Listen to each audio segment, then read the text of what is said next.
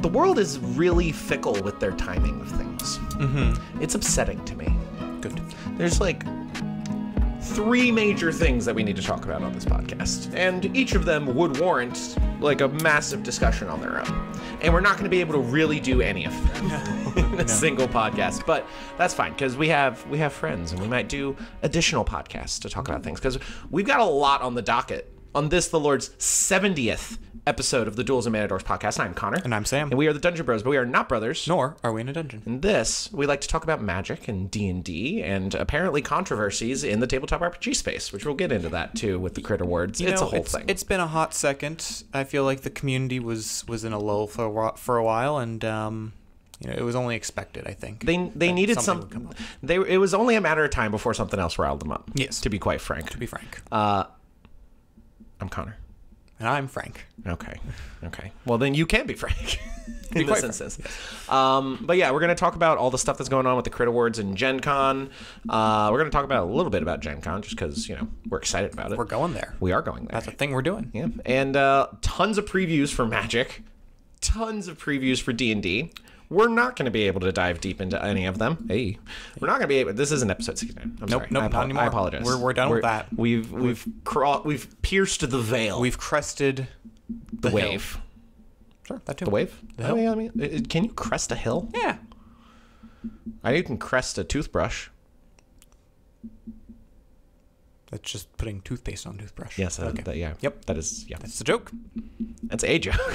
It's fucking stupid, is what it is.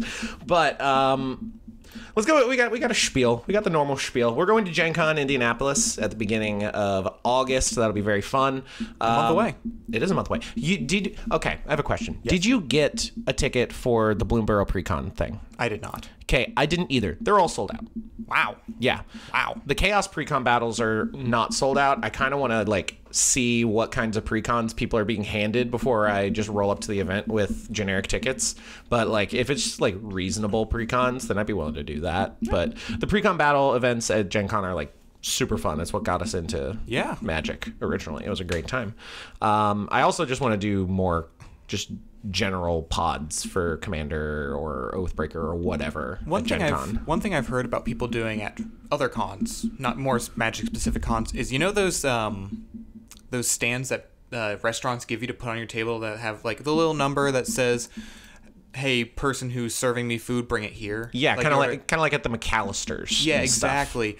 People bringing one of those and then putting a little card, like a note card in it that says, "Looking for Commander Pod" or something, or want to play, and then or power level 7 or something, like a classifieds ad. Yeah, exactly. For a Craigslist or something stupid. You just plop yourself down at a random table, put that down, and wait. That's ridiculous. I love that. I love that because of how ridiculous it is. But yeah, I want to do that, and I personally got a press badge. You did. We were not able to get 2, but looking at you, GenCon. What's up, GenCon? Yeah, Indianapolis. But I have a press badge, so I'm gonna go to the One Ring RPG. They're doing a little preview thing for an expansion or something, and I'm getting a ton of press emails as well. And I'm I don't care about most of this. There's a lot of cool things. There are a lot of cool things. That's the just thing. Don't really appeal to me. So many things that there's a wide gambit of content creators and reporters and press people out there that probably some of them get nobody. Oh yeah, probably some of them get a lot of people. Absolutely, I bet the One Ring RPG is going to get a lot of people just because it's Lord of the Rings. It's pretty cool. My favorite change for GenCon this year.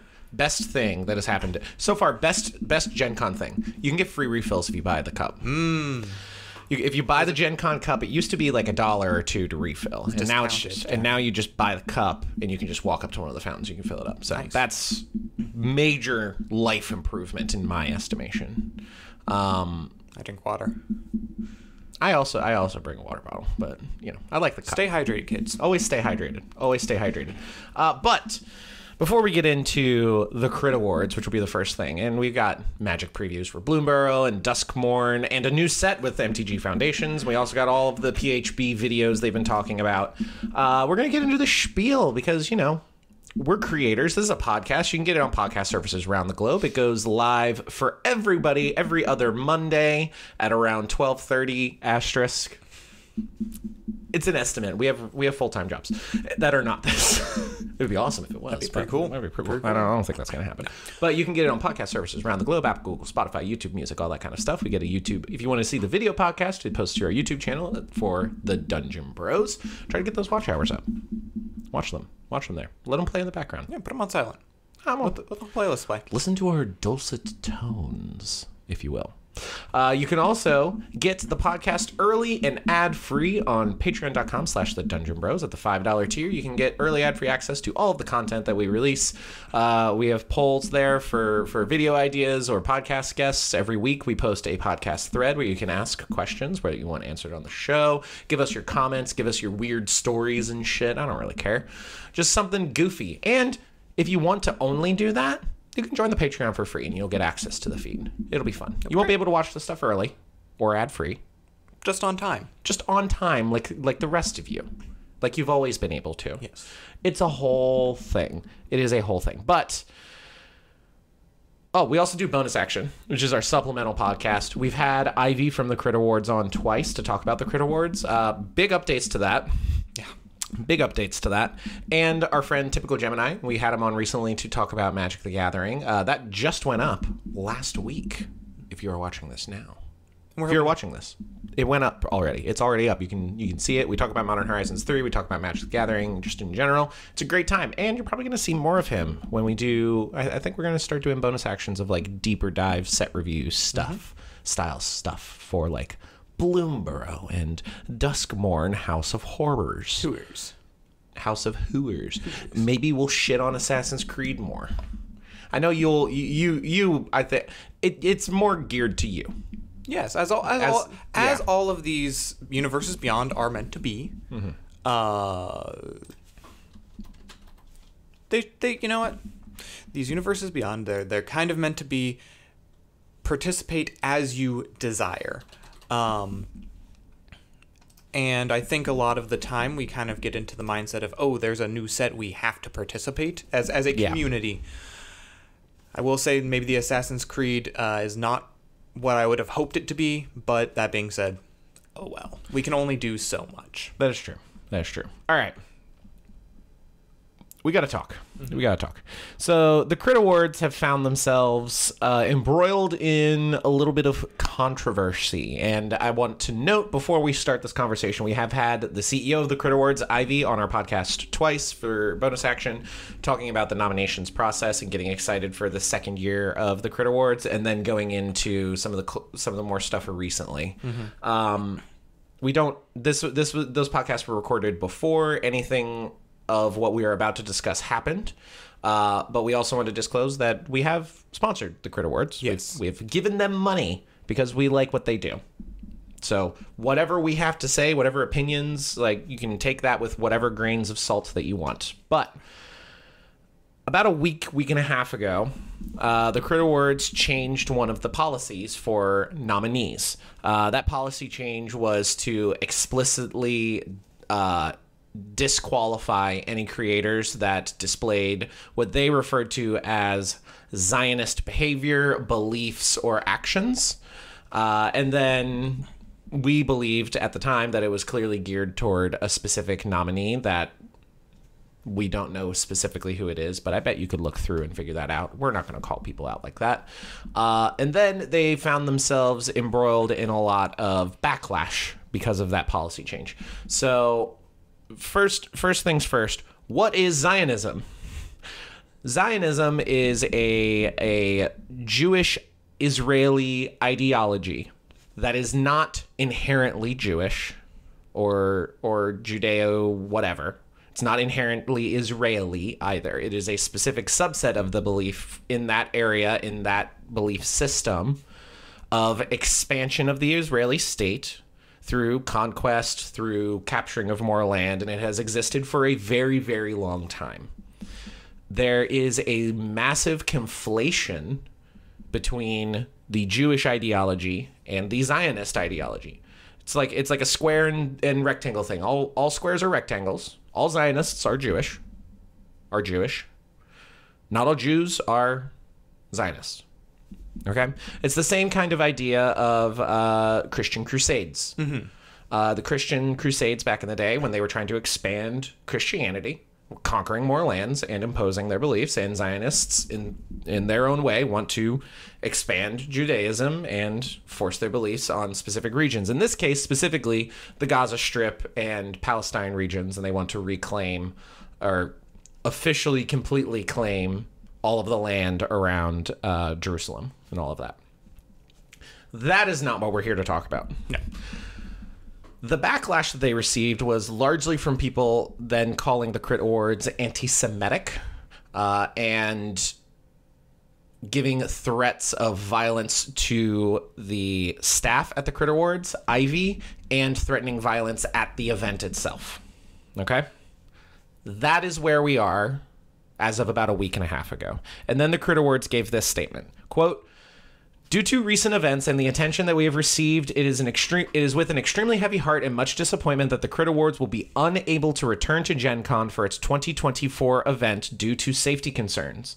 With that said, we will be continuing forward with a virtual event as we evaluate how we will be moving forward with the celebration of the amazing creators and phenomenal community members in the tabletop RPG space. Tickets purchased for GenCon event will be refunded. We encourage any of our nominees who wish to remove their participation in any capacity to please reach out. Voting will still remain open until July 7th. If you are watching this, you can still vote as you're seeing it us recording it live, or if you are watching it on Patreon. By the time this goes live on Monday, the voting period will have already passed. And then, quote, "We want to take this moment to reaffirm our stance that hate in any capacity will not be tolerated by any individual or groups within our event. We ask patience as we come to terms with the situation and want to thank the community for the outpouring of support and positivity. I can never fully express what it means to both myself and the entire Crit Awards team." And that is a quote from Ivy on the Crit Awards social media accounts.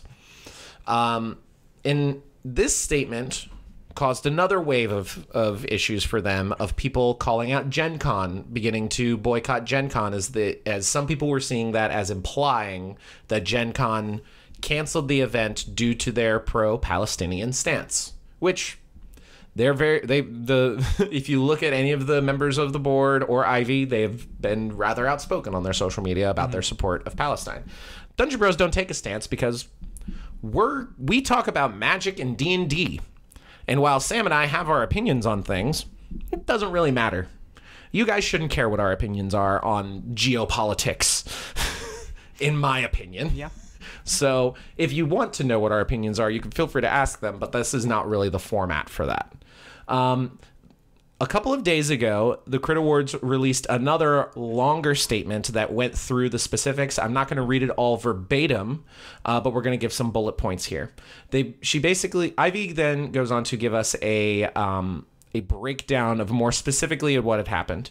On Monday, June 24th, Ivy was alerted by her staff that there was a situation breaking out that required emergency attention. Their various social media presences were being targeted by a group of people who deemed their stances as against their own, and they felt the need to use hostility to make their point known. As a result, this resulted in an onslaught of harassment against her staff, herself, and those that they strive to recognize with the Crit Awards. By a little bit after noon Pacific time that day, they received an email from a member of GenCon's staff requesting a phone call, which happened shortly after and lasted for about 15 minutes. We want to emphasize that the particular staff member was very kind and apologetic in both the situation and the need to facilitate the phone call. They were presented with a series of options, and as the team evaluated their situation and the options that were presented to them, they became clear that they did not think it would be possible for the Crit Awards to return to GenCon in 2024, and they made that decision several hours later and then released that decision to the public. They wanted to prioritize the safety of the nominees and attendees of the event, and they still stand by their publicly expressed opinions. They do not condone harassment, violence, or terrorism. And they say, quote, "Zionism is a movement that has historically been weaponized to support the establishment and maintenance of an Israeli apartheid. We take issue with the pro-imperialist, anti-Semitic rhetoric that has led to the incorrect conflation of Judaism with Zionism. We support a free Palestine and denote denounce the genocide that has been occurring, end quote. So, the next level of this, GenCon did not kick them out because they were secretly like a pro-Israeli, pro-Jewish organization that tried to kick them out because they were pro-Palestine. No, they kicked them out, or they presented them with options of what they could do going forward, and the Crit Awards decided that the option that they wanted to go with was not going to GenCon for safety concerns. While we do not take a stance, because that is not our place, and our opinion on that shouldn't matter to you, we're creators that talk about D&D and Magic the Gathering. Our opinions on international politics, on international crises and humanitarian crisis, we have our opinions. I think we are somewhat educated in our opinions, and they are what they are, and it shouldn't matter to you, quite frankly. That being said, we still will choose to support the Crit Awards because as an organization, the Crit Awards is highlighting people in our community that we think deserve to be highlighted. Recognizing the creators that set a lot of time aside, spend a lot of money, and try to make people's lives better. We're all for that. I'm sad that we're not going to be able to go to the event at GenCon. And I am sad that they had to deal with the amount of harassment and threats of violence that they did.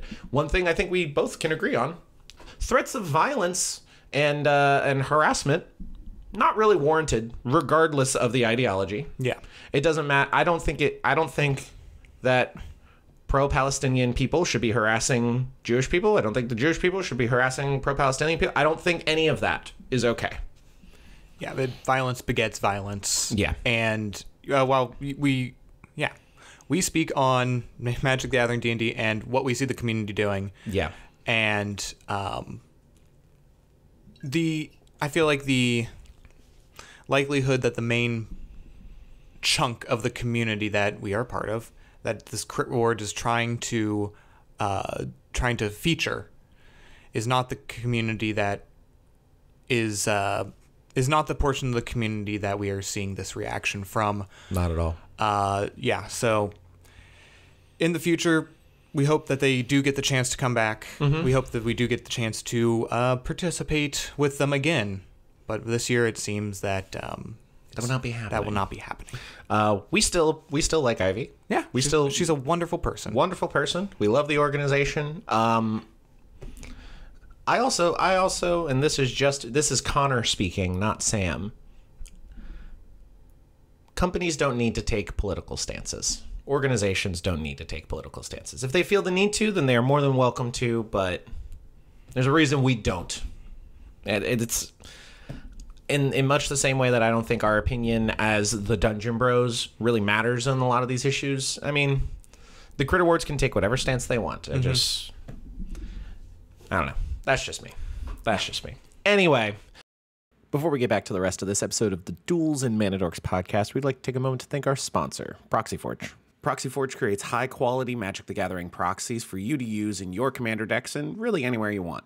You can get custom Magic the Gathering packs that include CEDH staples as well as monocolor commander staples, cycles of expensive cards like Tutors and the Swords. You can also get upgrade packs for commander precons that include 10 cards to soup up your favorite precon. If all you want is a very simple mana base, you can get any of the cycles of lands as well as lands organized by color pairing. And that's not to say anything about the custom art soul rings you can acquire, as well as the plethora of singles available to you.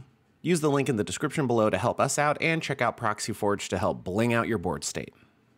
We will move on. We're going to go with the upcoming releases in Dungeons & Dragons and Magic the Gathering. We're going to stop after the Magic the Gathering stuff. We're going to talk about a lot of previews. Sam. Yes. So, upcoming releases for Dungeons & Dragons. The final 2014 5th edition book will be coming out in July 9th at LGS's and D&D Beyond. That is The Quest for the Infinite Staircase.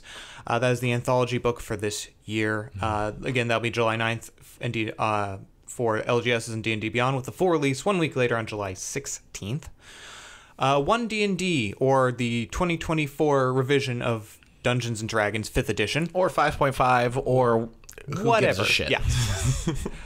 So the Player's Handbook will be released on September 17th of this year. The Dungeon Master's Guide will be November 12th of this year, and the Monster Manual will be on February 18th of 2025. That is full release, and there will be LGS and D&D Beyond releases about 2 weeks before, I believe. Yeah, they did a big blowout on YouTube of a debut video for the Player's Handbook, and they've been releasing individual videos for each of the classes, as well as feats and a crafting system as well, which is somewhat similar to the one we saw in Xanathar's, but just they're going to be tweaking it some.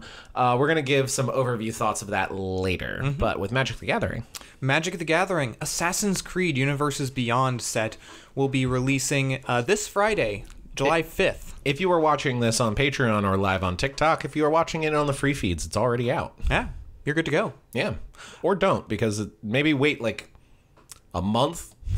Prices on those packs are going to crash. Yes. Next, we have Bloomburrow. This will be pre-released on July 26th with full release on August 2nd at GenCon. Yes, very exciting.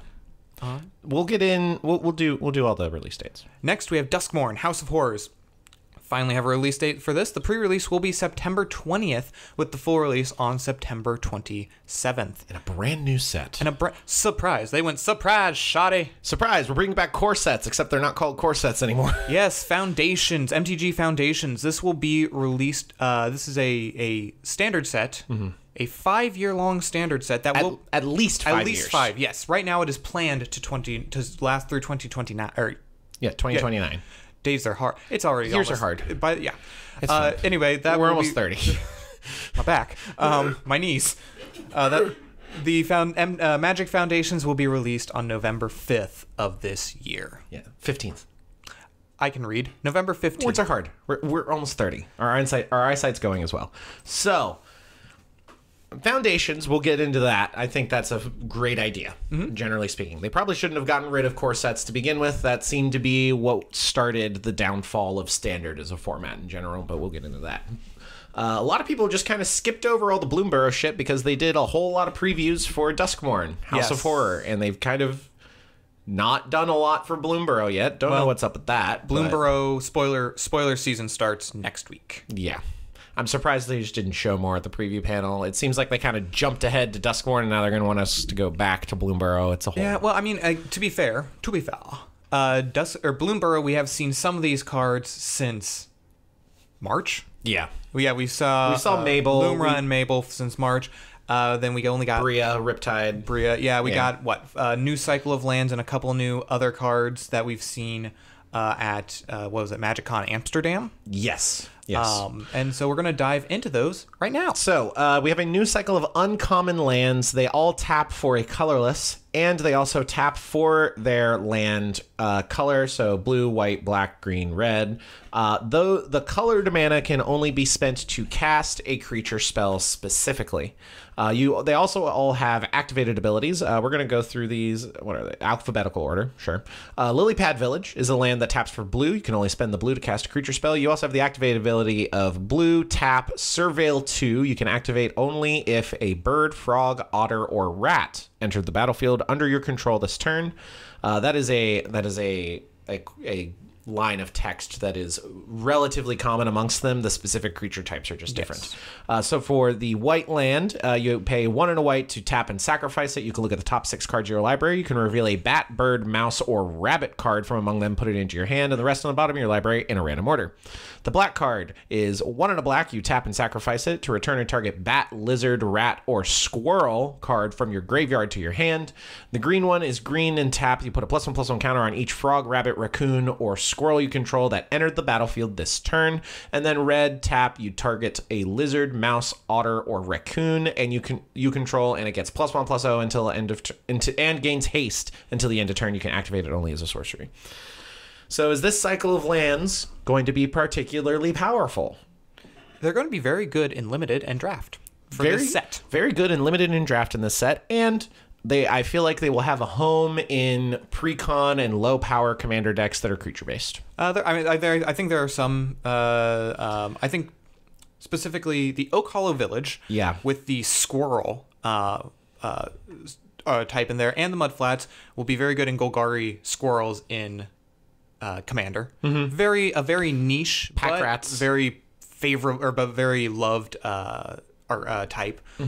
Rats as well. I think the blue one is probably the one that could see the most play, just from the fact that birds are very, very common, and rats are also the rat tokens specifically are very common. Rat tokens are common. Bird tokens are very, very common. Bird card, like there's a lot wizard, bird soldier, even like birds of paradise. There's just a lot of birds in general, so it's going to be fops.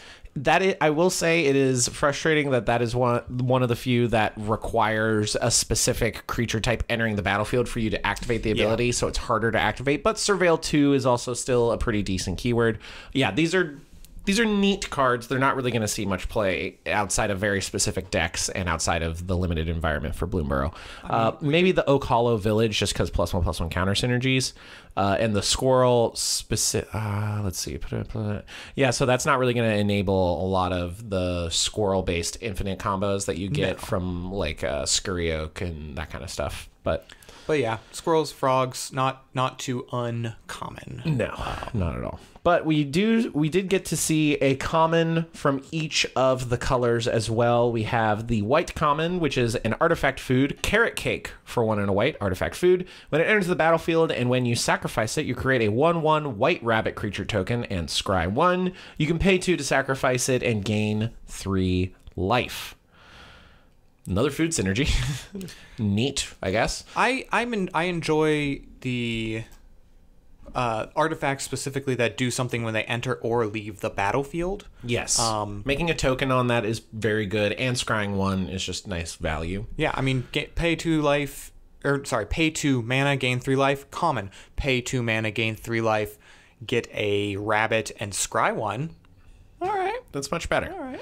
It's definitely going... I feel like this is going to be a card that's experimented around in popper food-based decks. Those are mostly Selesnya decks, but they're pretty good. We also have Early Winter, which is 4 and a black. It's an instant. You choose 1, exile target creature, or target opponent exiles an enchantment they control.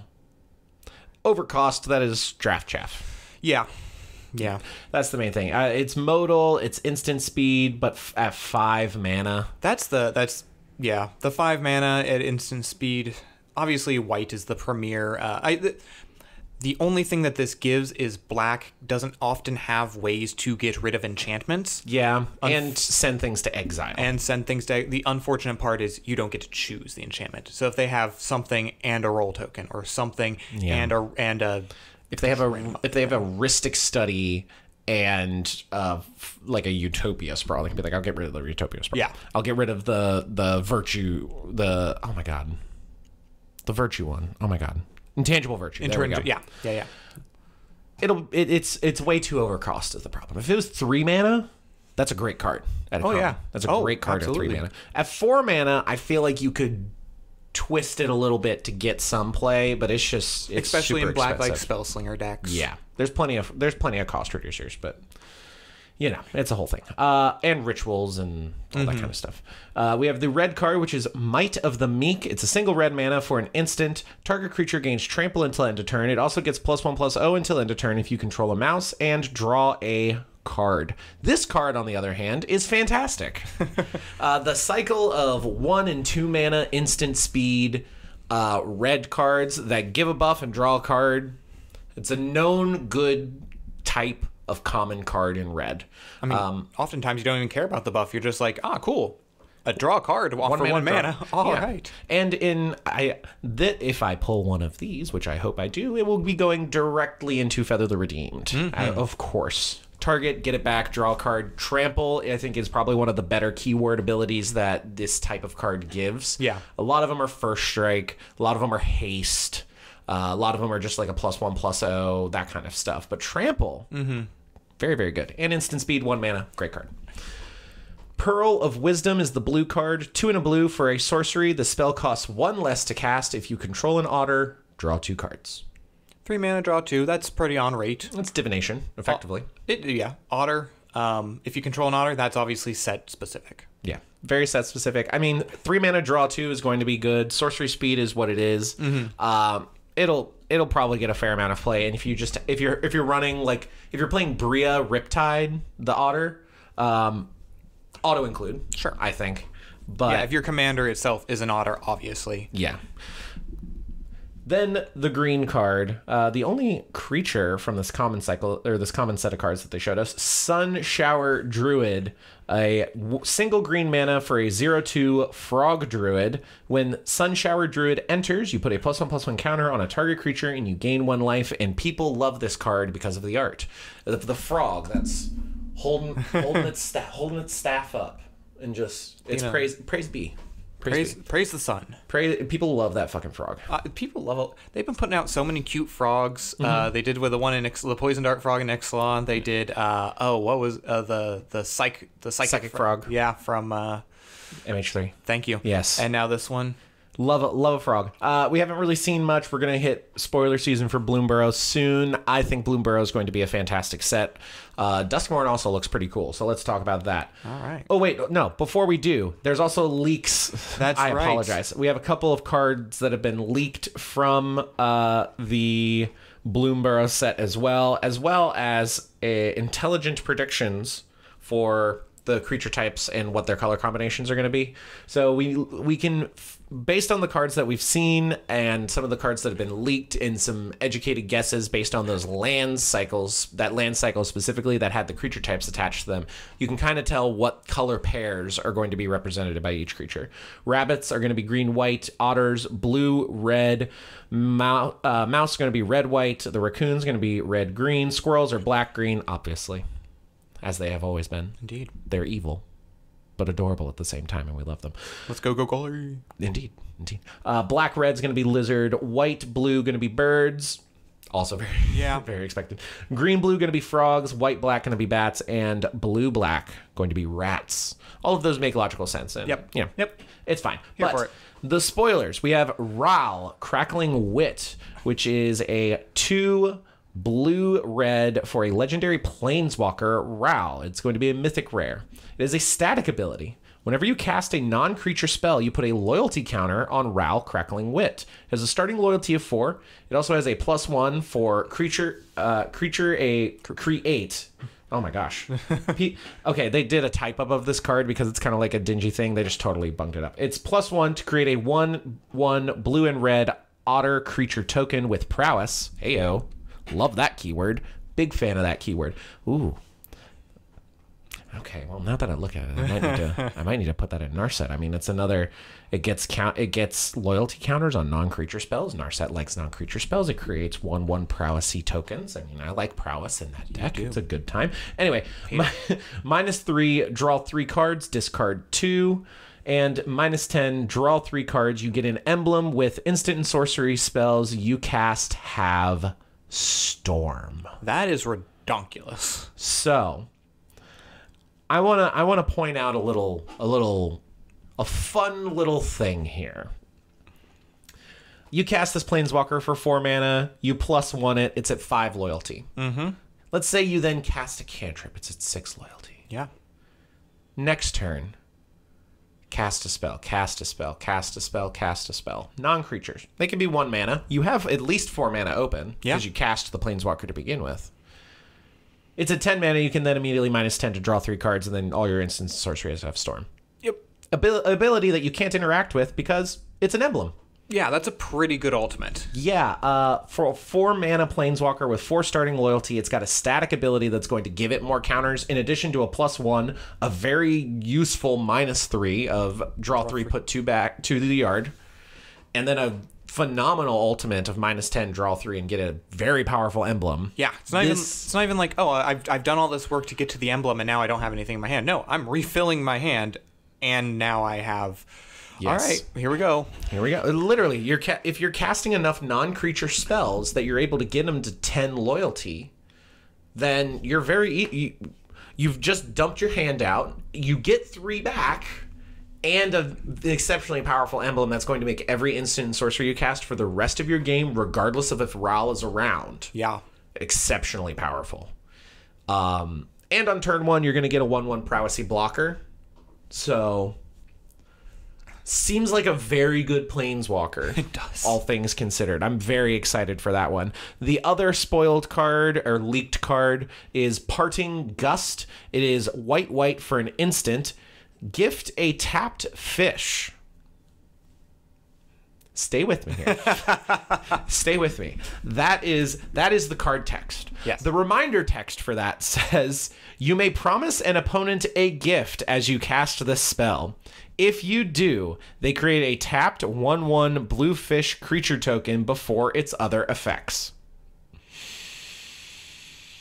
What? So let me explain. This is Kicker. Kicker, where you give your opponents a token. So this is effectively Kicker.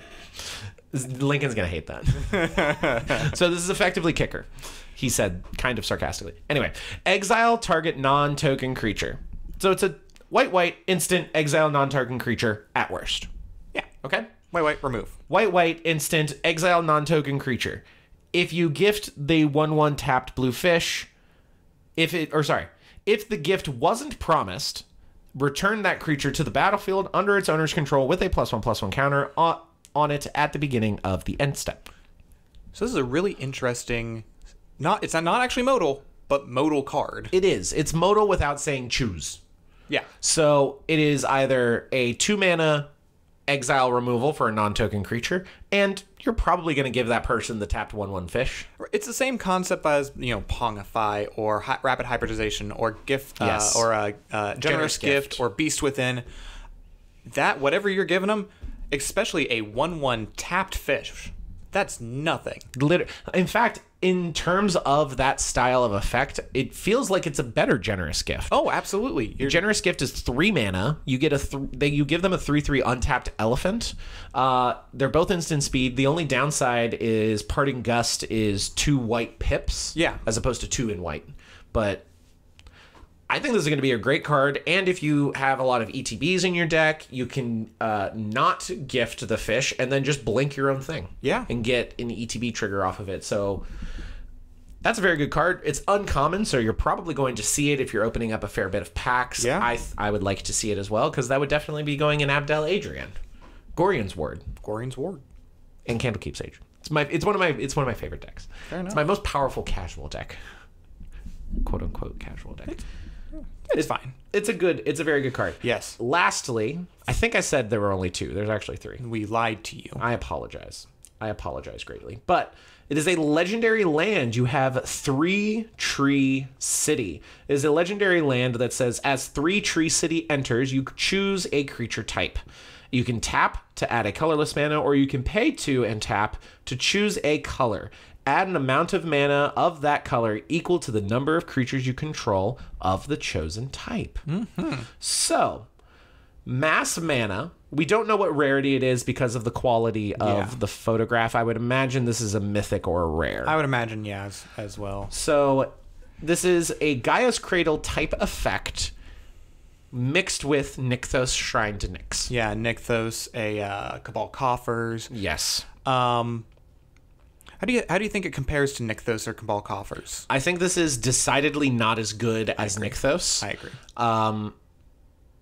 Can be better than Cabal Coffers, asterisk, if Cabal Coffers is not in a mono black deck. Yeah, Cabal Coffers really, really shines in the mono black deck. Yeah, once you start splashing in other utility lands, multicolored lands, non-swamps. Yeah. Which is why the Urborg combo with Cabal Coffers is just so powerful. Yes. But yeah, here it is less powerful than both Nykthos, it's less powerful than Nykthos, Gaia's Cradle, and Cabal Coffers, but at the same time, it's more powerful than a lot of other lands that people are going to be including in their decks. I like that it does not enter tapped as well.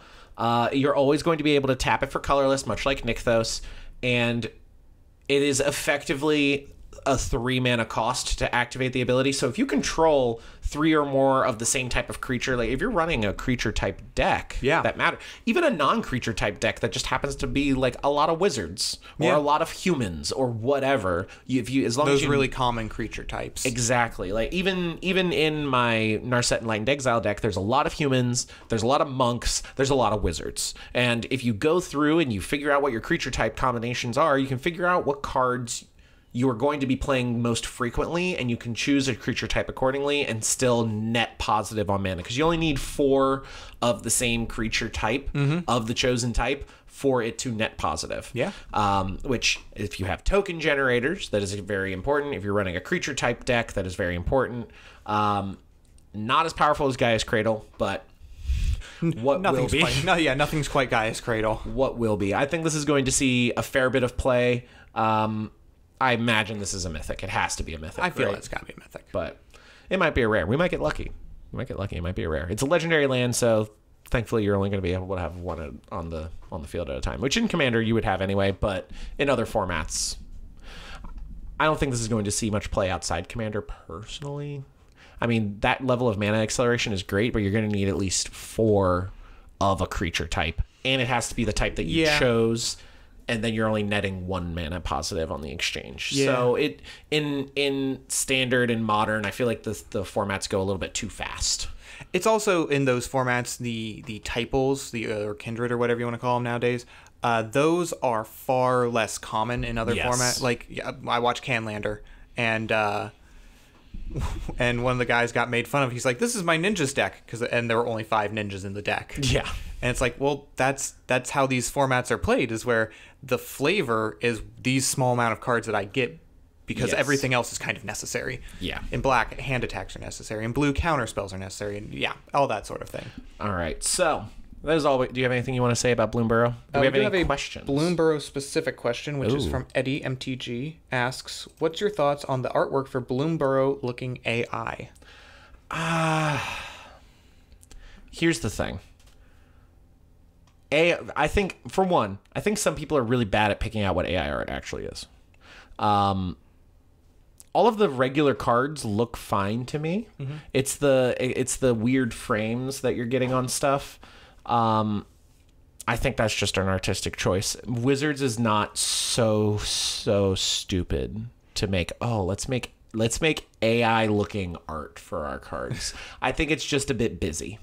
That's fair. Yeah, I'm one of those people who's really bad at identifying if something is AI art unless it's like AI art specific. Like, you gotta look at hands. And I don't know. They've said so much. They've put out so much press recently about reaffirming their stance on not doing AI art for their physical products. And with Wizards of the Coast leadership change recently, like, we gotta hope they're not stupid enough to try to slip one past the community at this time. Yeah, I can see them in like 2 years trying to like scooch it in there and probably getting pushed back again. But I can see them being like, hey, we're going to use a license for this AI app. If they're going to do that kind of thing, they need to be like, hey, we're using this system. Like if they were like, oh, we're using Photoshop, because the Adobe, as much as you might not like it, it is in their licensing agreement now that if you're using Photoshop, anything you make in Photoshop can be used to train their AI algorithm,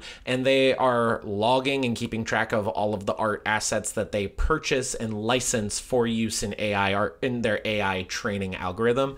And if they were like, hey, for the tokens or for whatever, like less important stuff, we're just gonna generate some AI images just to put on there, I feel like that would have to be something they'd have to proactively disclose and get ahead of before they'd be able to like actually do that kind of a thing. That being said, tokens, for example, are one of the like it's entry-level magic artist stuff. Yeah, but it also beloved by the community. Oh yeah, like going to tokens, obviously tokens because they're the easiest thing, and like, you know, people can't really just recreate full cards. But yeah, tokens, you go to a con, those are the things you can commonly buy. I did make a joke once, and now I keep thinking about that. In your entire life? Yeah, one joke in my entire life, that I wanted to do a TCG that was all AI art generated, but it would just be photographs I go and feed into the AI art generator.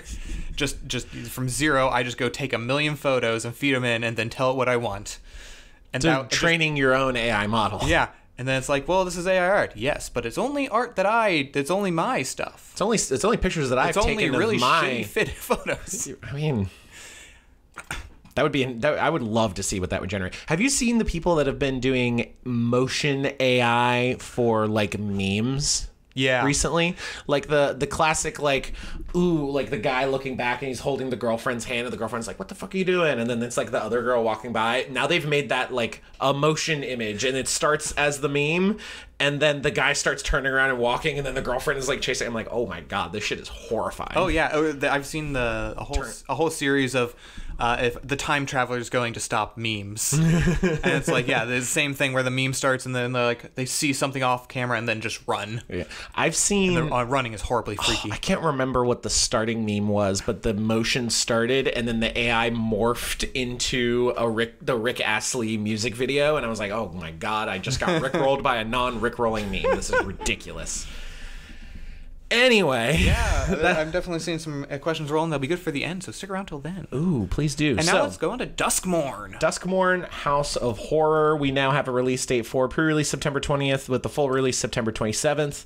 Got a lot of cards shown for this. We got to see the beautiful full art lands. I like these. They're very gothic and horror and fantastic. Never mind. That was a dumb joke. I was gonna say, just like the women I like. Oh, hey, yo. I mean, fair.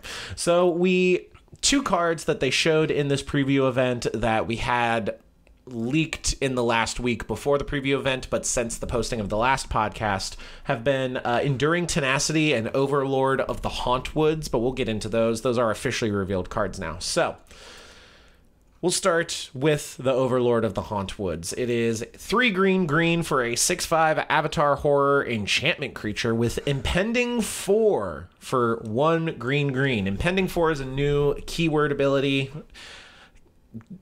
Okay. Reminder text. It's a paragraph. It's a paragraph of reminder text, guys.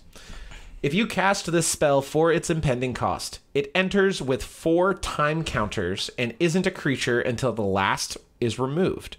At the beginning of your end step, remove a time counter from it. So you're removing time counters at the end step now. Don't they usually get... Time counters are usually removed on upkeep. Yeah. So got to keep track of that now. Why it isn't upkeep, I don't know. I think it should be upkeep, but I digress. It's a really interesting, like, it's going to become a creature eventually, but you're not going to be able to use that creature the first turn it's a creature unless you can remove the time counter some other way. Doctor Who's cards example. There's oh my god, what's the Glissa, the black and green that removes Glissa. Counters. There's also a you can move Marchesa on the back of a battle Goldberry. Yeah. There's ways to move counters around, but on its base it's a 5-mana 6/5, and the ability is whenever Overlord of the Hauntwoods enters or attacks, you create a tapped colorless land token named Everywhere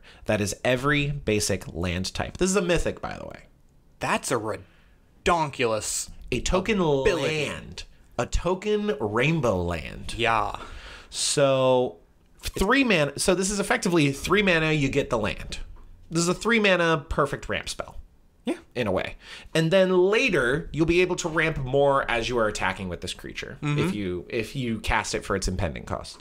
That is very powerful in a lot of formats. It immediately turns on Domain. Yes.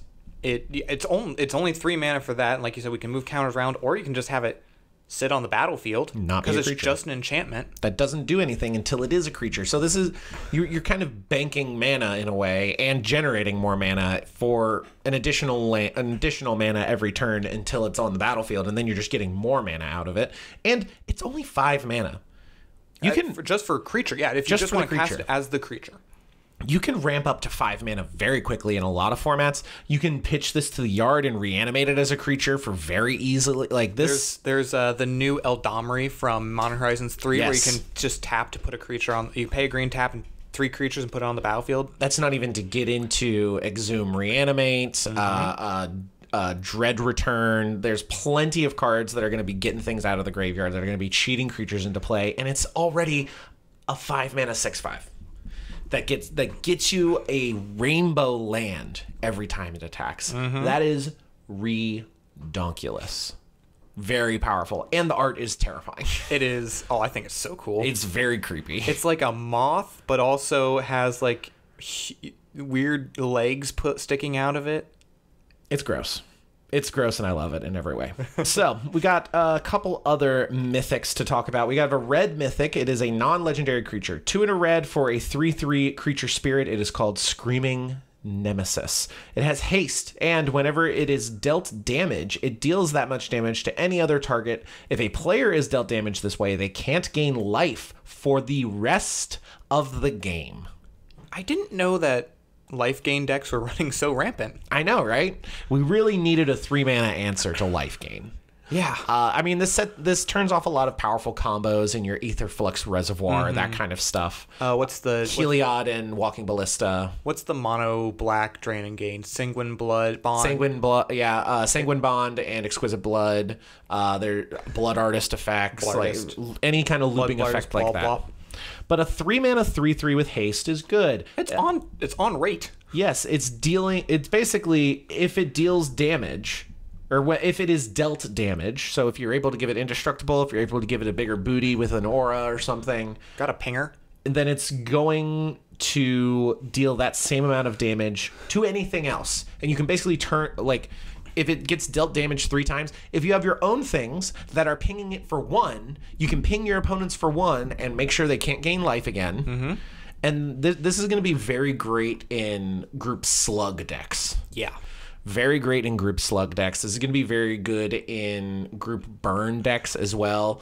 There's plenty of cards that, or there's plenty of red-based decks that are going to be dealing damage to opponents and gaining you life at the same time, and this is just going to make them better because your opponents aren't going to be able to recover from that as easily. It's another Stuffy Doll. I love any version of Stuffy Doll. Stuffy Doll is great. Stuffy Doll is a good time. Stuffy Doll is a good time. The other mythic that we've seen, and this is interesting, we have another Planeswalker turned creature. Desparked Planeswalker. Desparked the Wandering Rescuer. We still don't know her name.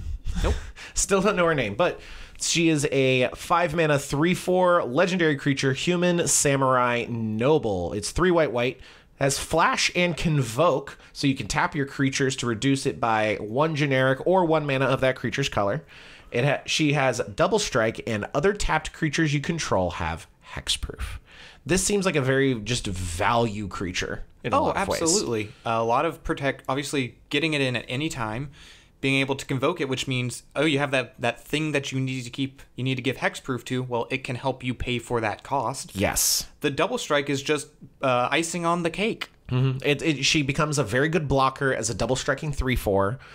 You can instant speed is great. Convoke is great. Convoke enabling the hexproof I didn't even think about. Yeah, that's very powerful. Is like you can at instant speed and reducing and appearing to not have a lot of open mana.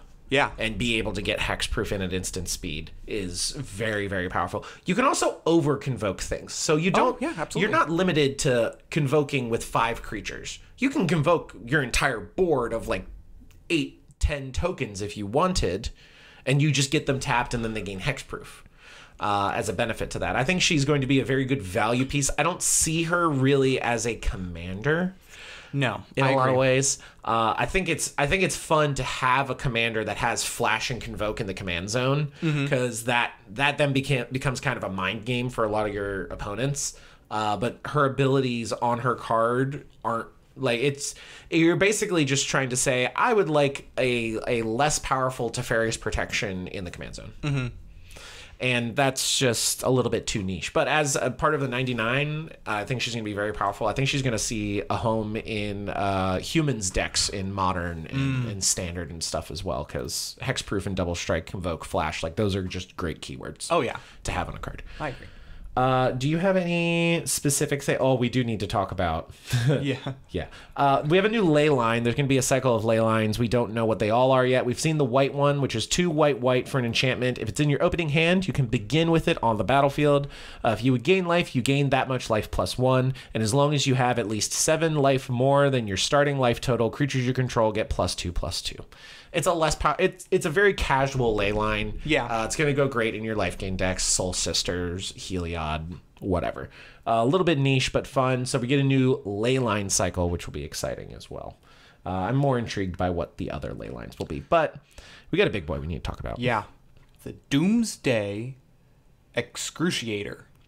It is a 6-mana 6/6 creature demon. 6 mana. You might be like, oh, a 6-mana 6/6. That's fair. It's black, black, black, black, black, black. It is a 6 black pip creature. Pip creature. So sorry for those of you who were not expecting weird ASMR today. And it's a thing. It's the only creature that has 6 black pips on it. Yeah. The first. We've had like the was it Phyrexian? Yes, Phyrexian Obliterator. Yes, the Phyrexian Obliterator, And which is the 4 black pips. Phyrexian. There's another one that's 4 white pips. Yes. Vindicator, yes. And there's a 6 green pip dinosaur. There's a 5 green pip one. That's the 10/10 for 5 green. Anyway, Doomsday Excruciator, 6-mana 6/6 with flying is a flyer. When Doomsday Excruciator enters, if it was cast, each player exiles all but the bottom 6 cards of their library face down. At the beginning of your upkeep, draw a card. This is wacky. This is we are finishing this game very soon. Whether it's I'm decking myself or you guys have a 6-turn clock, effectively. This in combination with, so for one, it exiles most of the library face down. Face down is particularly important because then players can't just riffle through their exile zone and then kind of try and figure out what the 6 cards they have left are. Yeah. So they might be stuck with nothing. They might be stuck with something exceptionally powerful that they might want to dig for. They might want to just slow play it and try and get everyone else to deck themselves.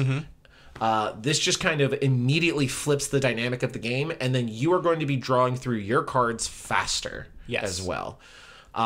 It's an interesting game ender that while it feels powerful, I feel like in practice you're just setting yourself up to lose by decking.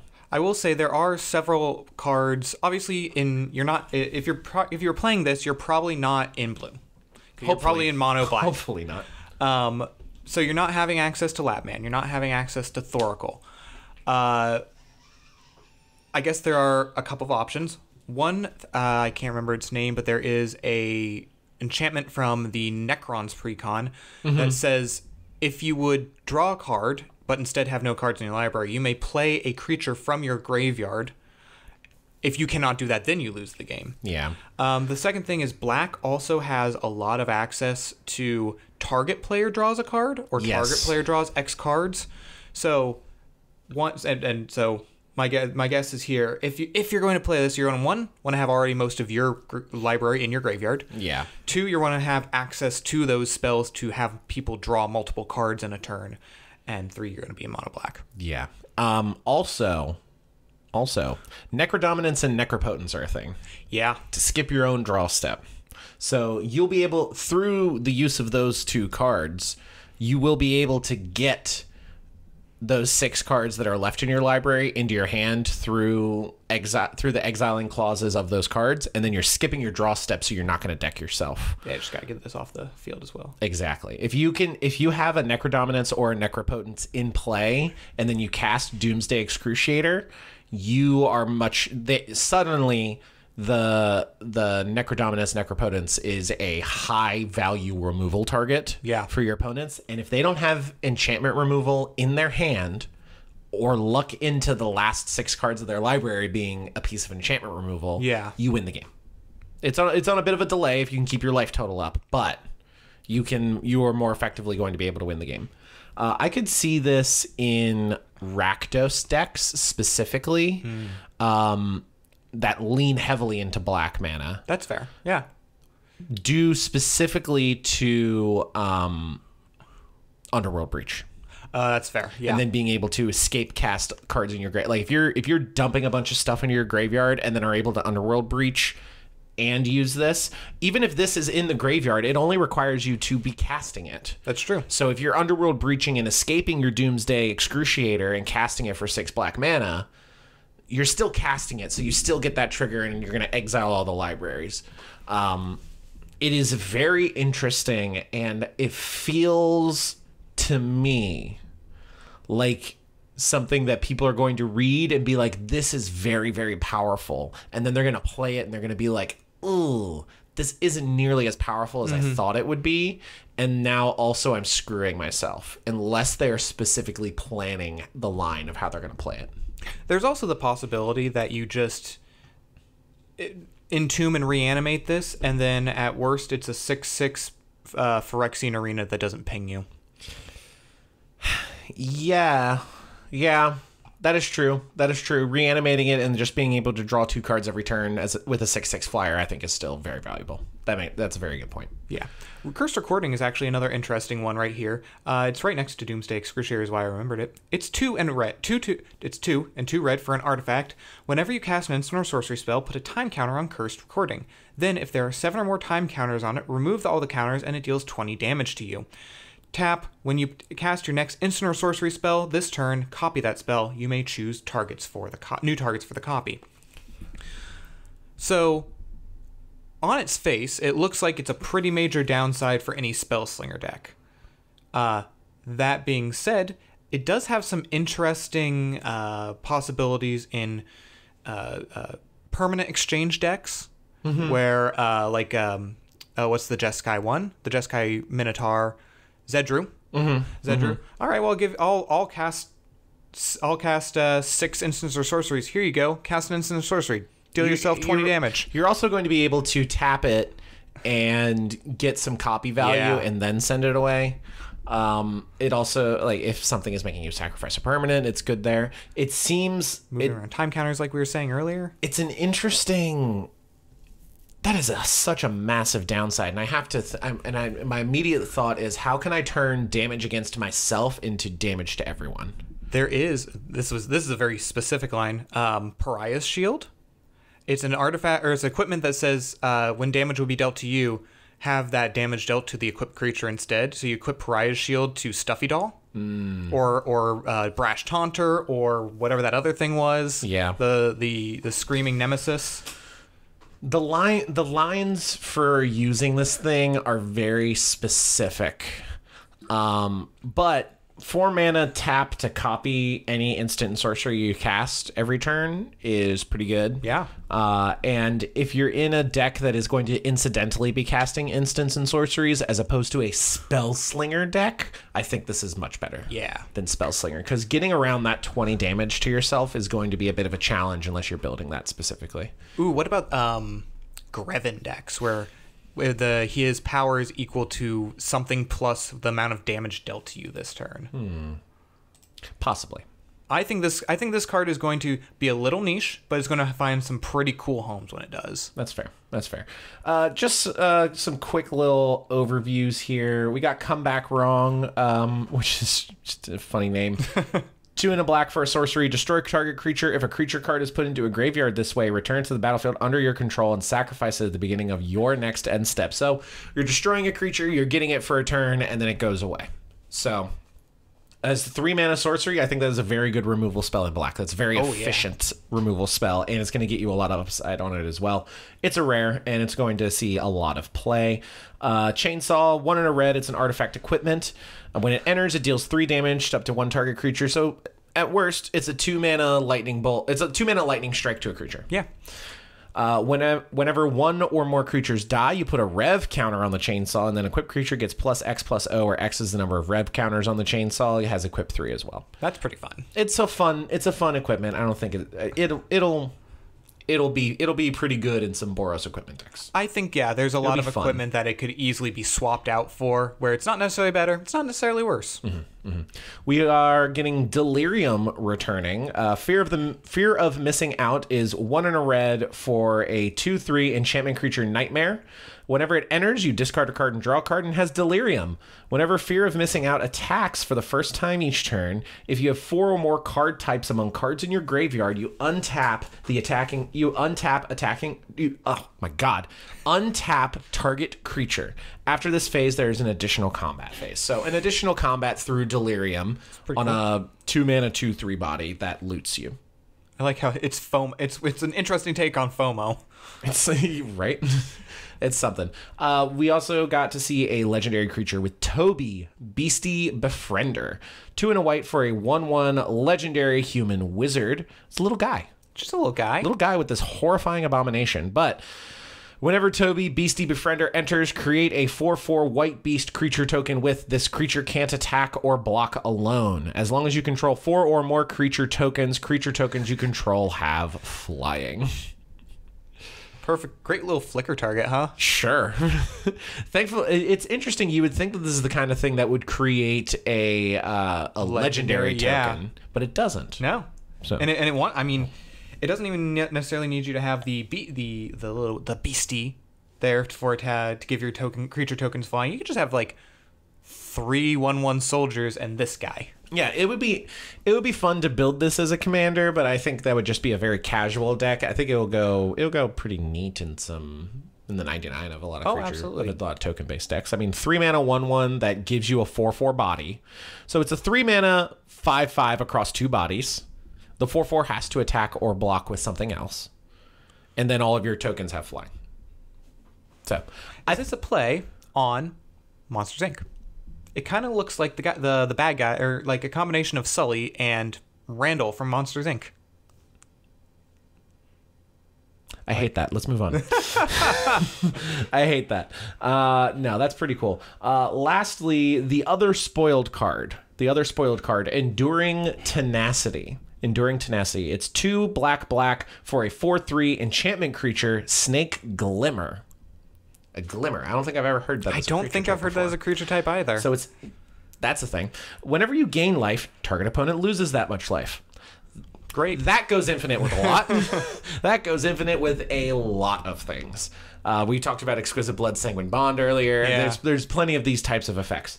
It also has, when Enduring Tenacity dies, if it was a creature, return to the battlefield under its owner's control as an enchantment and not a creature.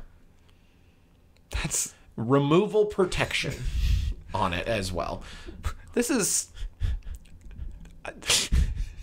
Okay, yeah, it has to die, sure. It has to die. But like, still, it could be exiled. It could be... But that's... A board wipe doesn't get rid of this most of the time. Mm-hmm. Your target removal... blocking... It's a decent blocker. It's a great blocker. It is a great blocker that is going to enable a lot of combos. And also just incidental life gain draining people is still pretty good. I will say...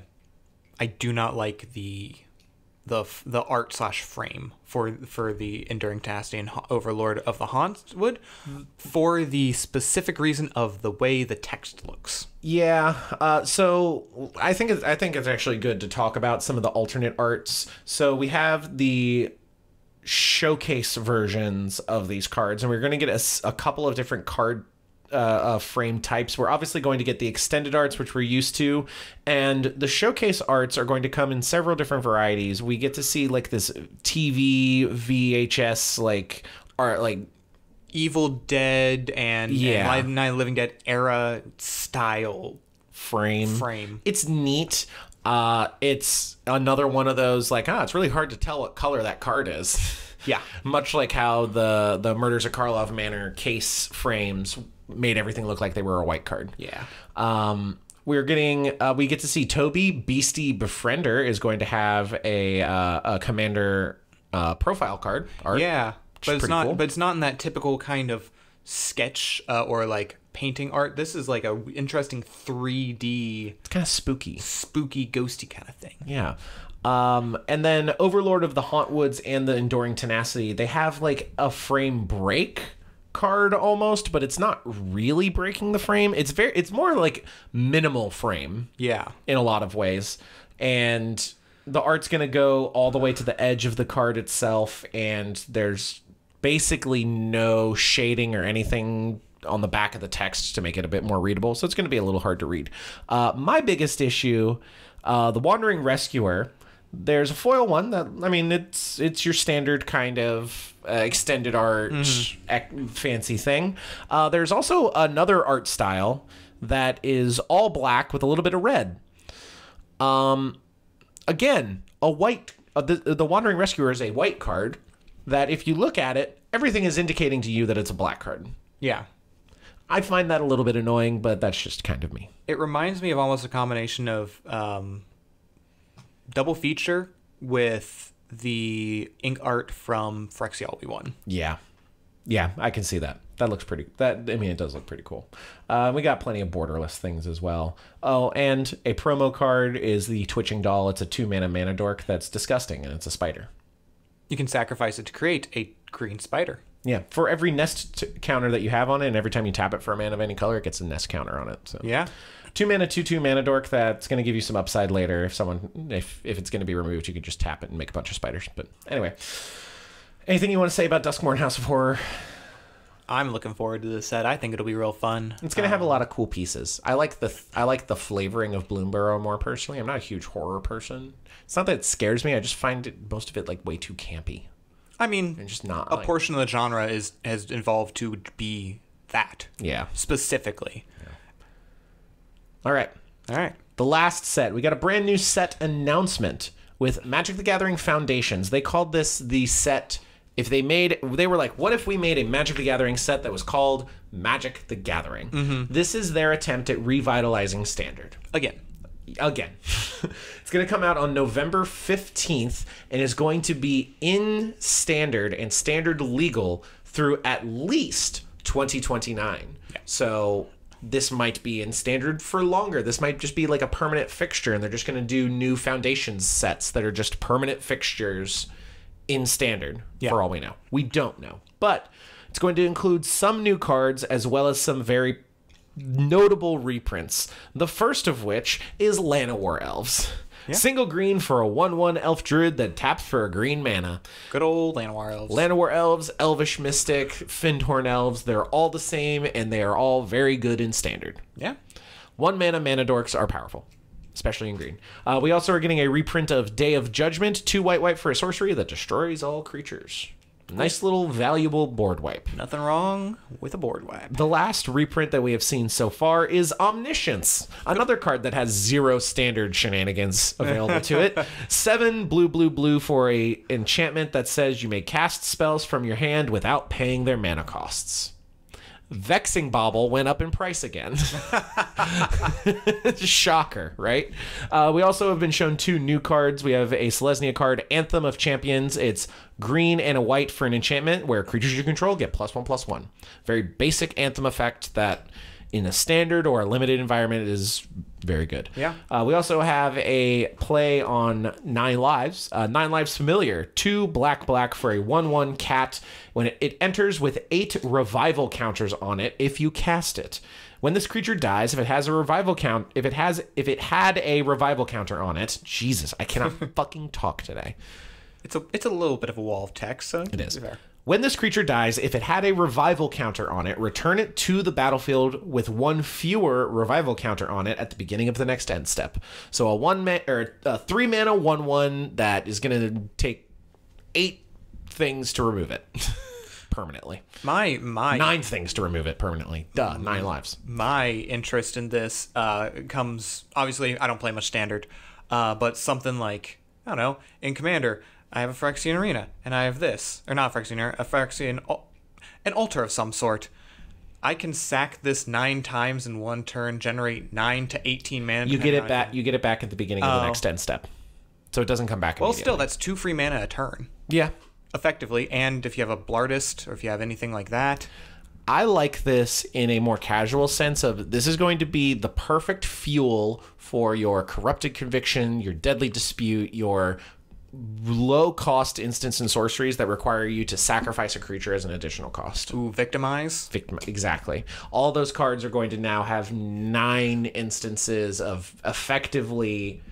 You get 9 sacrifices for 3 mana. Yeah.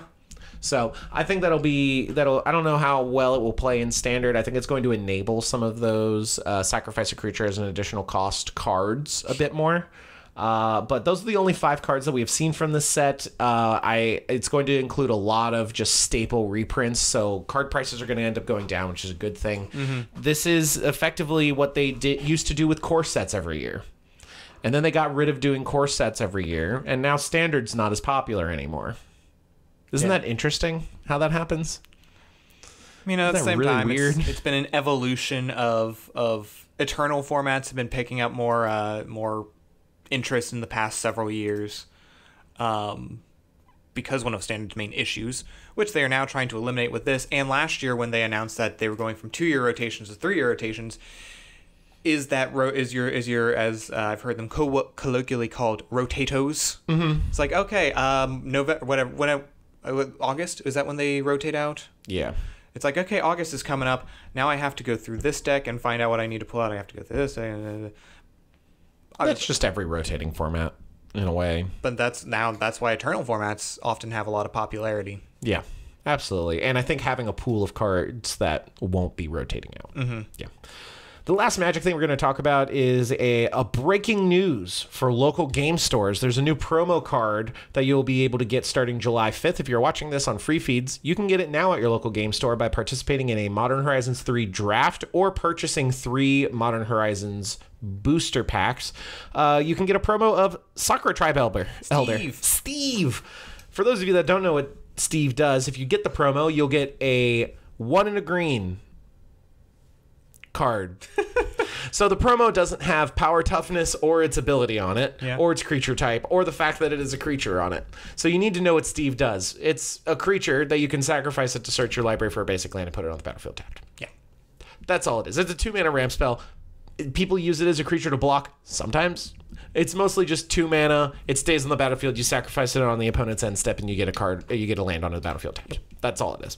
But it's a staple. It's used in a ton of decks. You're going to be able to get a cool full art textless version of it as a promo card, and I think that's pretty fun. Sure. So love it. That is the last bit of news we have for Magic the Gathering, but which would normally be enough for the podcast. But here we are once again. Yeah. Wizards of the Coast has been talking a lot about the revision to 5th edition and the new player's handbook for D&D. They have released a video on every single class and feats and spells and crafting and a ton of other shit. We are not going to be able to talk about all of them, much like how we are not able to talk about everything from the Magic previews. And those kinds of things are just going to start coming up on other podcasts and just everything. Yes. But we're going to give a couple of our overview thoughts about the class-specific stuff from the revision to 5th edition. First and foremost, all subclasses are going to be level 3. Yeah, this was announced back when they first started putting out the UAs, and man, there was a lot of discussion in the community. Some people arguing that the old way, the 2014 way, was better because, like, for clerics and for wizards, like, oh, you would know these things earlier. Whereas the other, and I think the side I'm on is, just kind of standardize it across the board so that you're all kind of on the same page. It becomes one of those, when you're getting subclasses at different levels, you're swinging wildly the power level of cards at different levels of play. Yes. And it just having it standardized across the board is just going to be more convenient for most players. It's going to be also more convenient for a DM with a new table of players. Yeah. When it's like, okay, this turn, this level up, this is what we are doing. Yes. This is what you're getting. Everybody selects their subclass now. Everybody gets their ability score improvement. Everybody is getting a subclass feature, that kind of stuff. Yeah. And note, all of the classes only get 4 subclasses, and they all get exactly 4 subclasses. So that is also evened out across the board, which I think is very good. I'm sure we'll see more as we get more products released in the 1D, the new revision, as future books come out. But yes, for 4 right now, very good. Very good. Druids. The entire main class has effectively been rewritten. Yeah, they've gone through and rewritten a lot of the subclasses because a lot of subclasses were never played because they were bad. Yeah. Druid has been one of those that has been so divisive over whether it's too powerful. Now they've kind of distilled it down into what the fantasy of being a druid is, but they're still giving you options to make it powerful just in a single direction instead of this omnipotent direction that druids often became. Yeah, I mean, you could cast massive bomb spells that you can concentrate on, and then Wild Shape, which gives you an entire extra pool of hit points, and you're able to do, and it became a lot very quickly, and specifically the Moon Druid would just run rampant and get a little bit out of control at very, very low levels. Yeah, now go ahead. And it would maintain itself over higher levels. Yeah, and now they're adding in things to make sure that if you choose the wild shape path, Moon Druid is going to be your best for combat, of course, but the others still give you versatility, and like now you're no longer going to be excluded necessarily from social encounters because you're a bird or something, or things like that. Yep. I think the Druid was way too powerful. I agree. And I think evening that out is going to help things a lot. Another class that I thought was a little bit too powerful and people are very upset by the changes to it is the Paladin. Paladin's Divine Smite is no longer just an ability that you have where you can spend spell slots as a resource. It's now a spell, which means it can't be countered. Will your DM counter your Divine Smite? Maybe every once in a while for dramatic effect. Yeah. But that's it. It's a spell. You're going to get access to it a level sooner because they get spell casting at level 1, as well as the Ranger getting spell casting at level 1. And the Ranger's Hunter's Mark as well has gotten a little bit of a change. I think it's better now. Yeah. Divine Smite is a bit more limited. I think they said it's a concentration spell now, which isn't great. I would have liked it as just a bonus action. You cast it and it just goes on the next hit without concentration.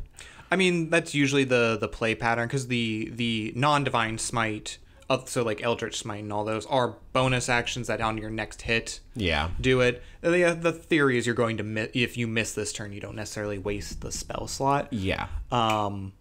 Also, the Paladin is getting 1 free cast of that a day. Exactly. They get a free spell. They're going to get Find Steed for free. Yeah, and it's going to Find Steed's going to grow more powerful, I believe they said, as well. Yes. And in some ways, I think this is going to change the play. It's going to keep the Paladin powerful without being too explosive. Yes. It's going to get weapon mastery, so it's going to just generically have more to do with its attacks in general, which I think is one part that people are overlooking a lot. These martial classes are getting a massive buff just from weapon masteries alone. And it's just going to be more fun and have different play styles.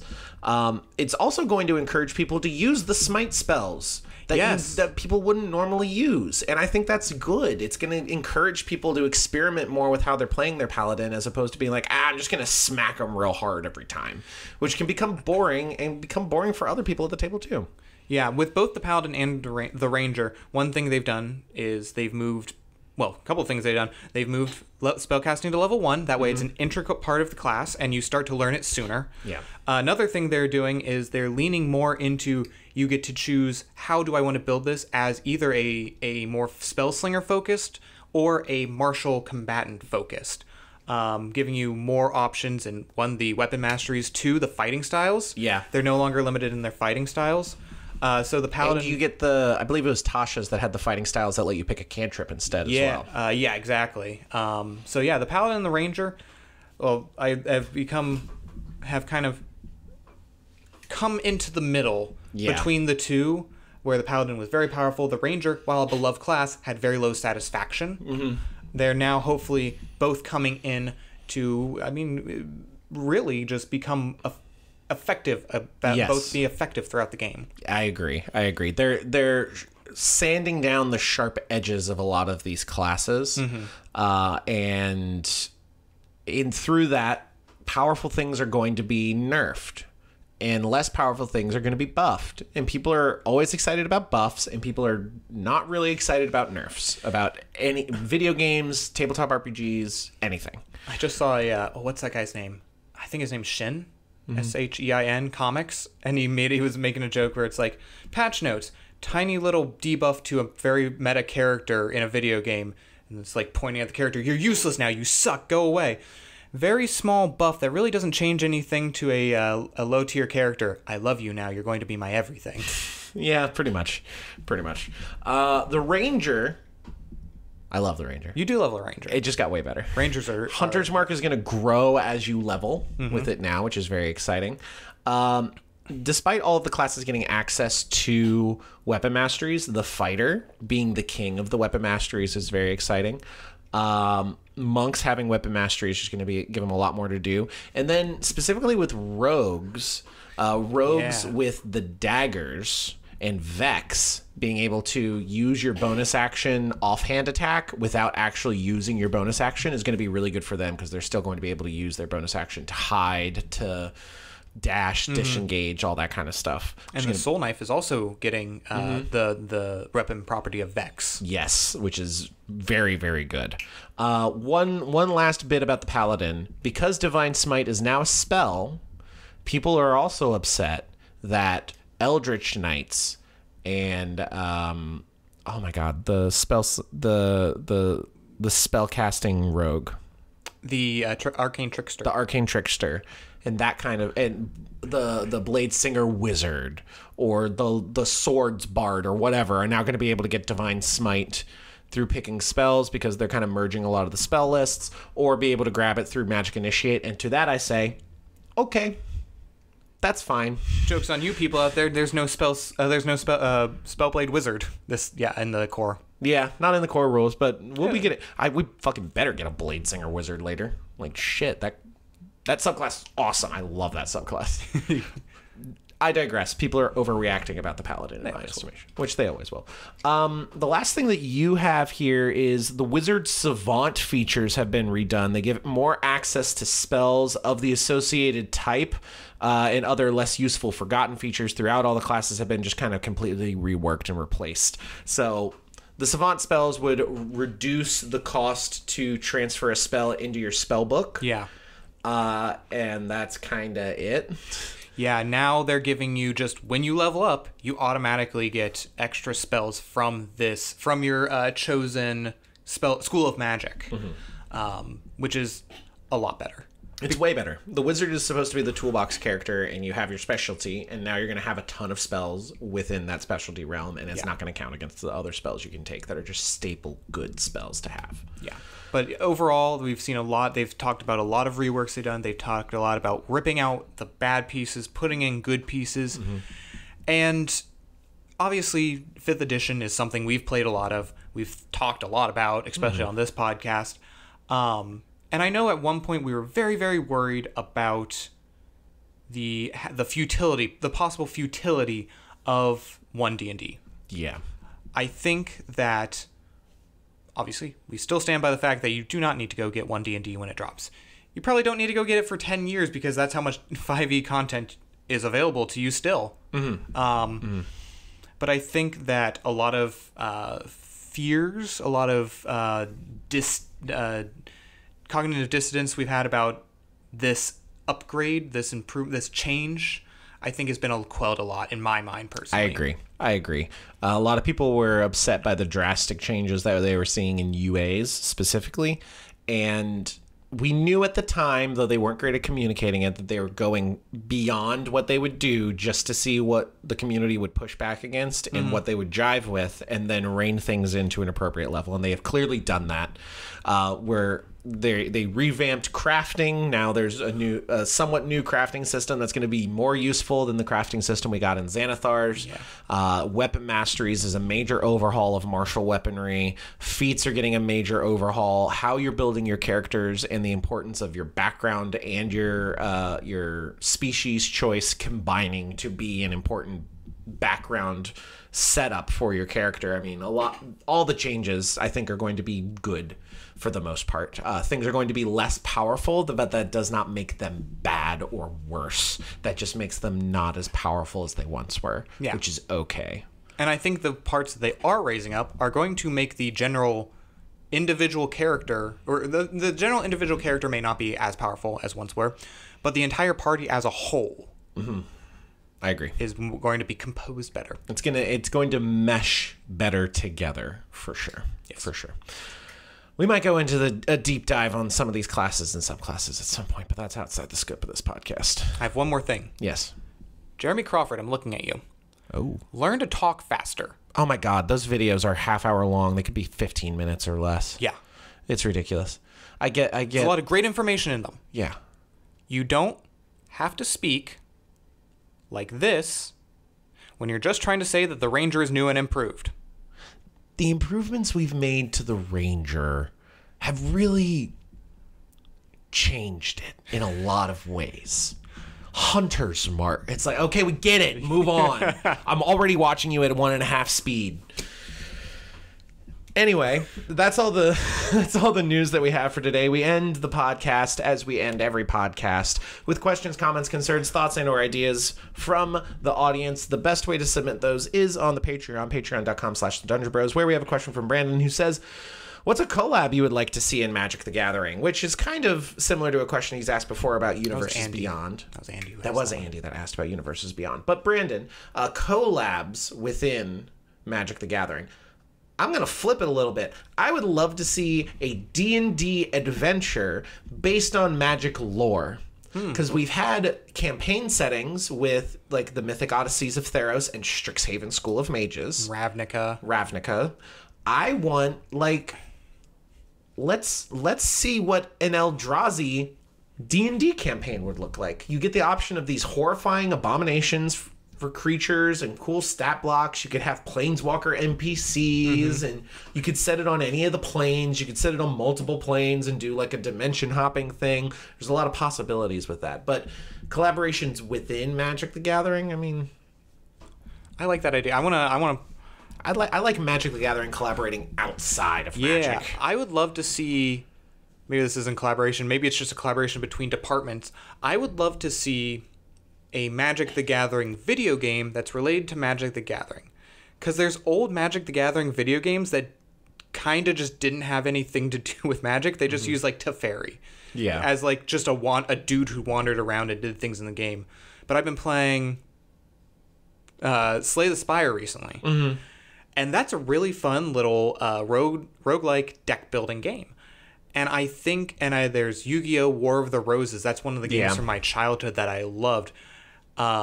Something like that, where you get to play as a planeswalker. You get to go around, you get to explore these planes in 3D, in 3 dimensions. All 3 of them. And maybe it's obviously keep Magic in it, maybe it's a turn-based like JRPG where your attacks or your whatever, it's like Pokemon where you're summoning whatever, on your turn. I think that would be cool. That would be very cool.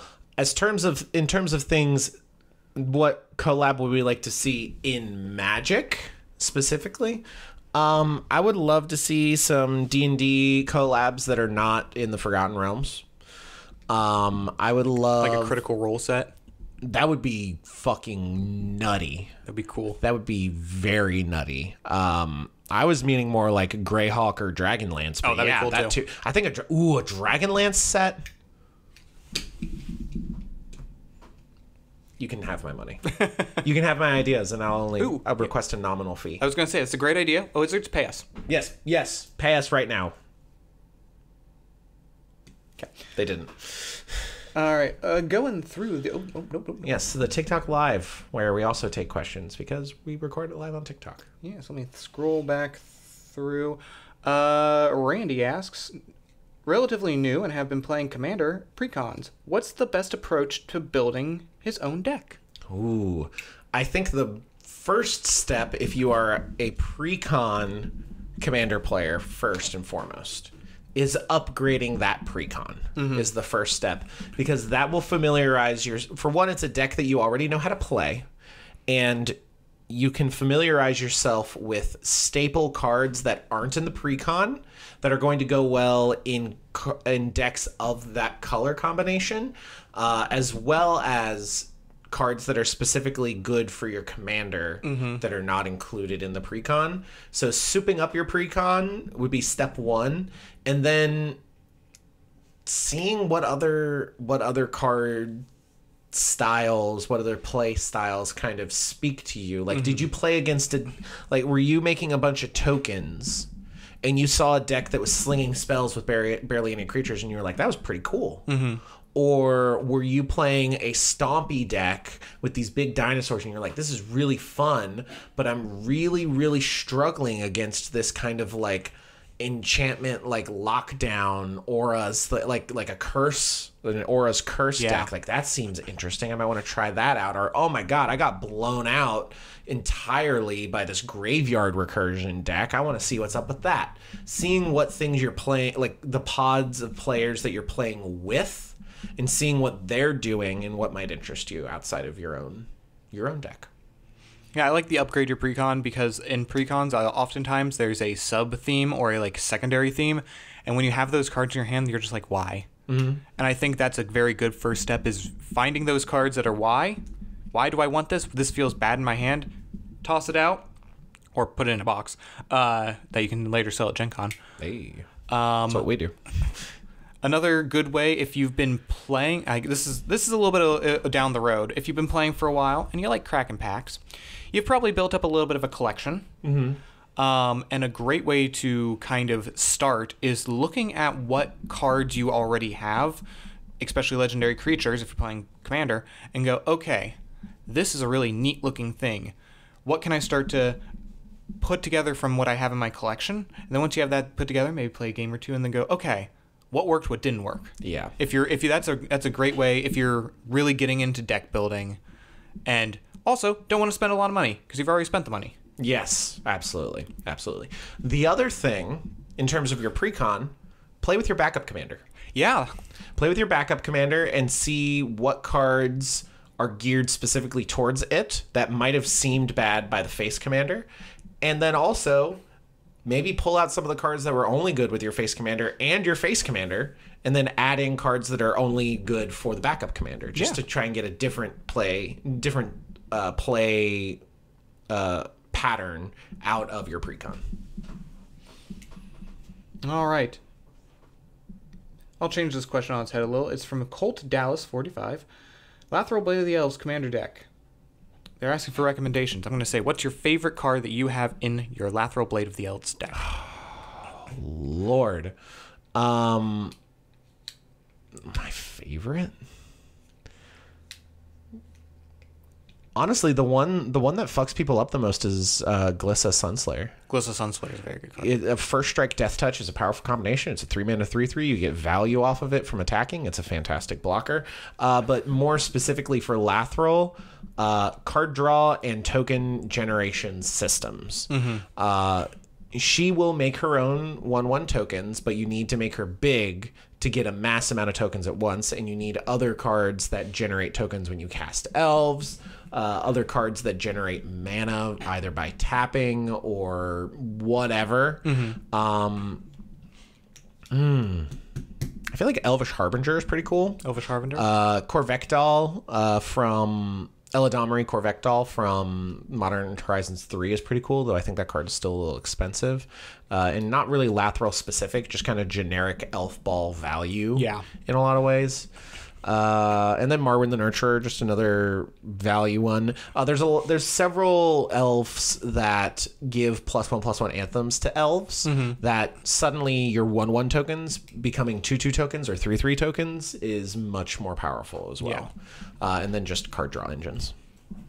Cool. No more from the TikTok, but I thought of one. So a little Dungeon Bro exclusive content. Oh, from my brain to yours. Okay, well that's terrifying. We have 3 sets coming up. Yeah, 3 Bloomburrow, Duskmourn, and Foundations.